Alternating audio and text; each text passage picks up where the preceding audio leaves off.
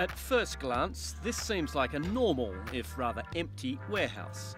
But look closer at this facility on the outskirts of Delhi, and you'll see something is missing. Our focus right now is around autonomous self-driving vehicles. Anuj Kapuria is founder and CEO of Hi-Tech Robotic Systemz.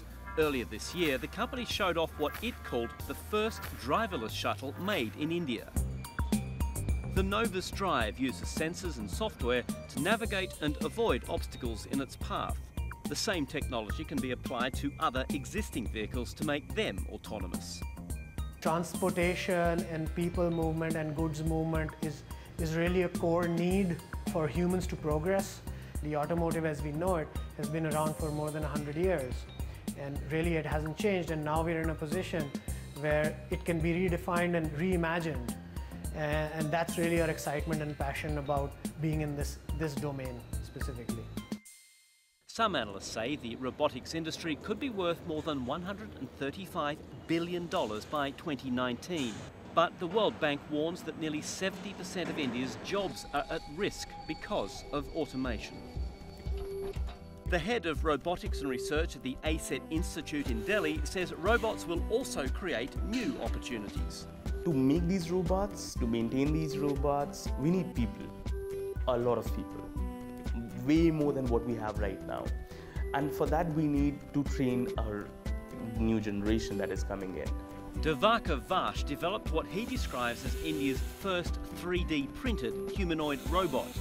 He unveiled Manav in 2015 and is now working on a larger version.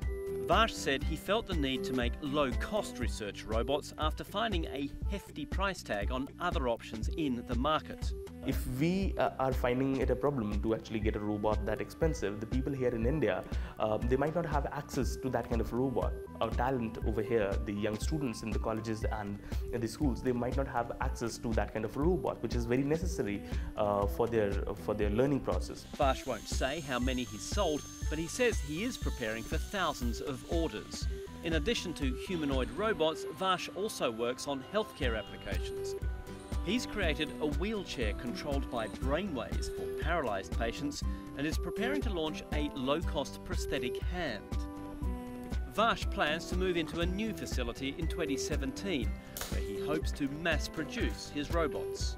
And I see a lot of opportunities for making robots for the entire world, and not only for a specific country. So I think the whole of the thing, the crux of the thing is that we need to work together to bring in a very huge technological change that will completely transform the world.